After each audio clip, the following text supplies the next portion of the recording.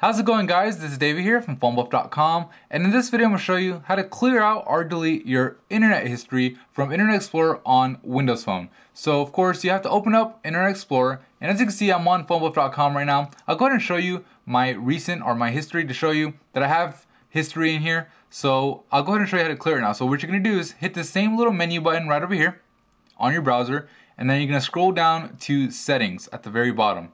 You can see once you're at settings, you could scroll down and hit this little delete history button. So I'm gonna hit delete history, and it says we're about to delete your browsing history, your cookies, safe passwords, and temporary internet files. So basically it's gonna delete all your internet history.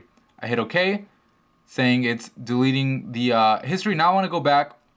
I'll go ahead and go to recent again, and now you can see the history has been erased. Alright, that's pretty much it for me in this video. It's Dave from phonebuff.com. If you found this video helpful, please hit the like button, and don't forget to visit phonebuff.com for more cell phone news, reviews, and how-tos. Thank you.